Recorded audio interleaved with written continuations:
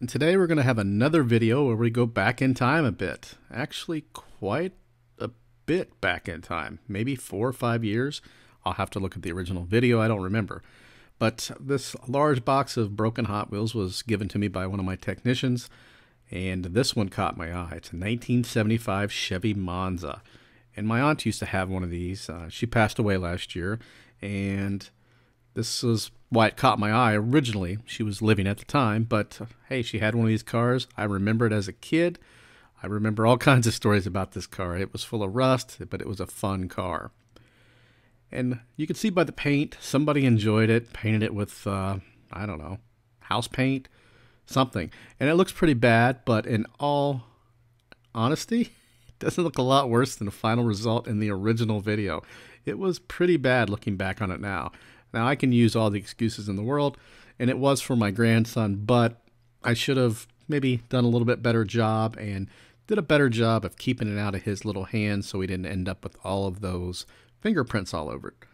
But aside from the fingerprints, the paint was garbage. I mean, it was complete garbage. I used some, I believe, Tester's enamel, and it just never really fully cured because even after that video, it still continued to develop more and more fingerprints like in the paint.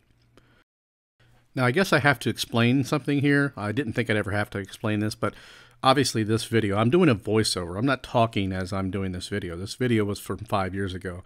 And the reason why I mention that is because the last video where everybody, well, not everybody, but a lot of you, 10% let's say, thought the mud was fake on that car, which it was not.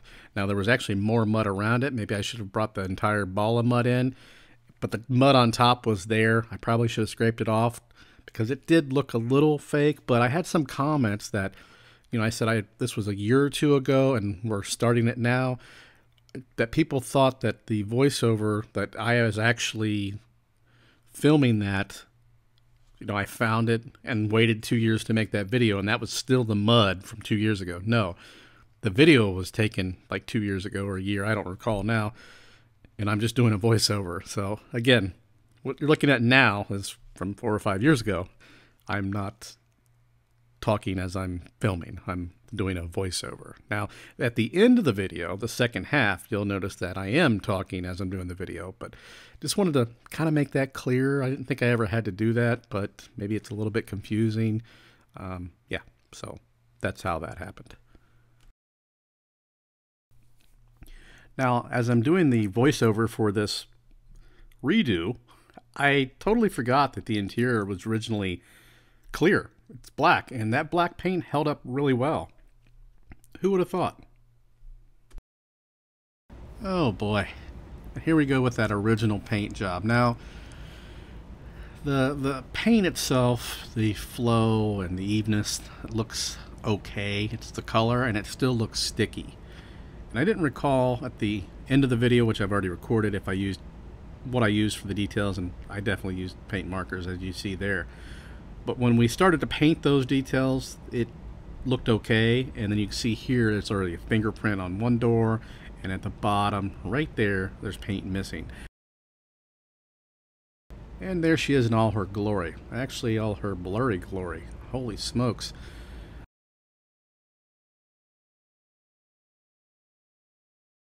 Alright, so let's begin. Not going to be a whole lot of content on this one. Probably just a repaint, some details. We did most of the work in the original video.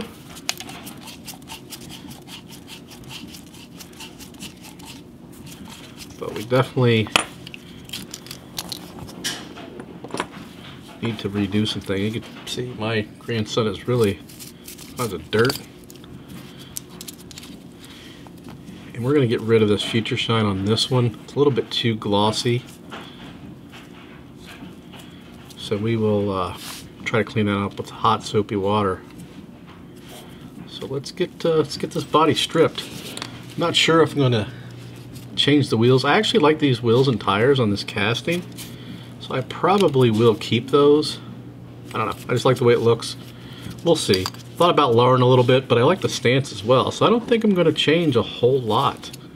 Just strip it, clean the interior again, clean up the windshield, paint some details, and go from there. This is the stripper we are going to be using.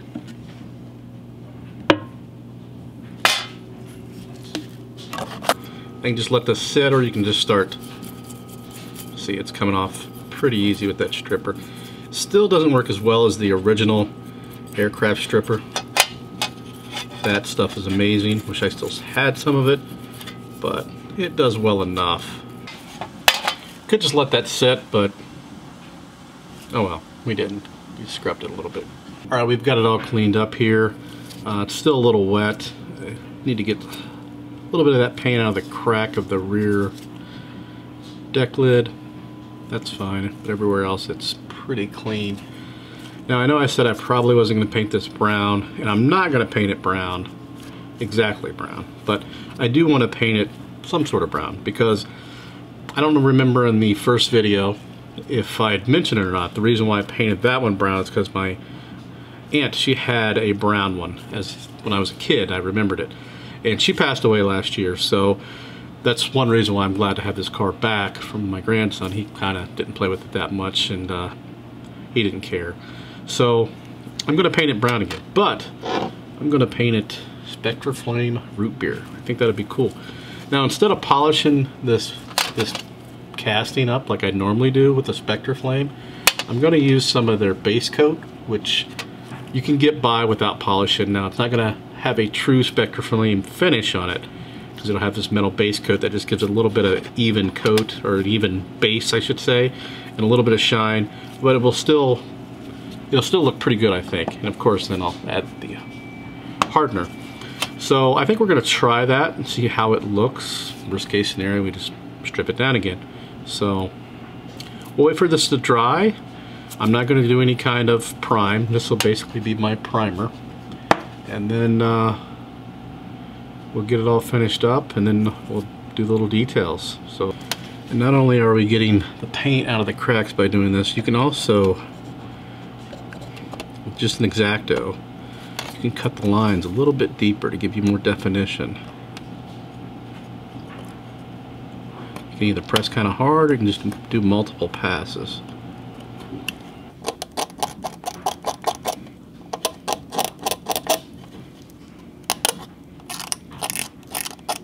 Okay, we have the base coat down. You can see it gives it a metal flake look. It's actually looks pretty good. The cool thing about the silver base from the Redline shop is that you can mix this with their Spectra Flame paints, and you can actually get a metallic effect. It's pretty neat. Now the next thing to do is to mix up some root beer, shoot it, and then go from there. We'll let it cure for a couple days before we actually start painting on the details. I could probably go 4 or 5 hours, but I like to give it some time to harden, and that way we don't have any issues along the way. So we're going to go ahead and shoot the root beer, and then we'll have a look at what it looks like, and then it'll be a little bit of a waiting game. We are back, and this is exactly the color that I was going for. It's almost like that Porsche chocolate brown. You can see the metal flake in there, kind of bleeding through from that base coat. Not too much of it though. That's exactly what I wanted to see. So that is a positive result. So we're gonna let this cure again for a couple of days. So it'll only be like 5 seconds for you, but 2 days for me. So we will be back. Oh boy. All right, a little bit of a do-over.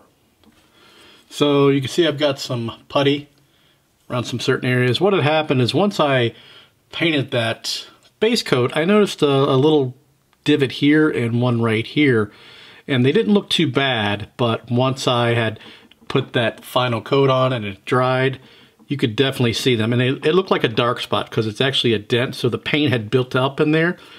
So I went ahead and took some of the putty, and we're going to just flatten that out once that dries. So right now we just put it on, so we got to let it dry for a little bit to sand it down and then start over. And on the back there's also part of the bumper that I kind of want to address. So you can see there's this, I don't know what, it looks like part of the casting maybe, part of the sprue right here, there's this additional like chunk. So I think I'm gonna sand that off as well. Just gonna flatten it out. So it's gonna take probably a little while, but I don't want to go too far into that bumper. Yeah, there's definitely a small one there. So we'll add some more putty there.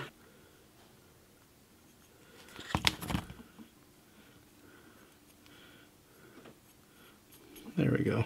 Just smear it along that door. And then all right, we've got it done.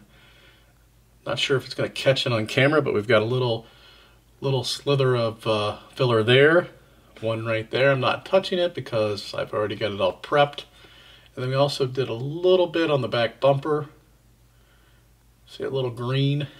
And then we had a little section there, a little section over here. It's really hard to see because, again, after you sand it down, there's barely any on there. Just enough to fill in those little holes. That was the main area of concern. So that's filled in. We're going to go ahead and shoot our base back on there. And then reshoot the final color. Okay, we are right back where we started. Looks pretty good. Although that little divot there is gone. This is Spectraflame. Even the metallic kind of bleeds through, as well as the top coat. You would think it wouldn't, but it shows a little bit. I don't know if you can see it. You can see it right there. It shows a little bit of that putty. Showed up a little dark, but I'm okay with that. I could have primed it, but then the silver metallic wouldn't have bled through it just wouldn't have looked right. So I'm going to kind of leave it the way it is. It looks pretty good. I'm happy with it. A lot better than it was. So once it's completely dry, we'll start painting some of the details and we will get this bad boy done. Okay, we're just painting on some of these details. We're going to do the tail lights. And there's not really a definitive line of where these should be split, right about there. And the paint I'm actually using is Hobby Color Clear Red. If you watched the last video for the Ferrari, we did the clear orange for the taillights because it was red. I actually had tried this first, but the orange give it more contrast. Of course, this being brown, it's, you know, the red works perfect. We can kind of use the toothpick to just define our line. Still need to work on this one a little bit with the regular orange. Let's see how this looks.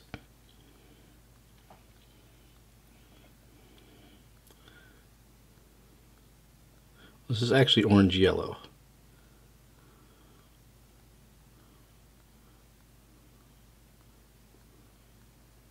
Not bad at all. We'll go with that. Next we're going to paint the headlights. We've already done the passenger side. At first I'm going to throw on some Tester silver, and then we might highlight it with some white, some flat white. We'll wait for the silver to dry and see what it looks like. But again, just like the tail lights, I'm just dabbing.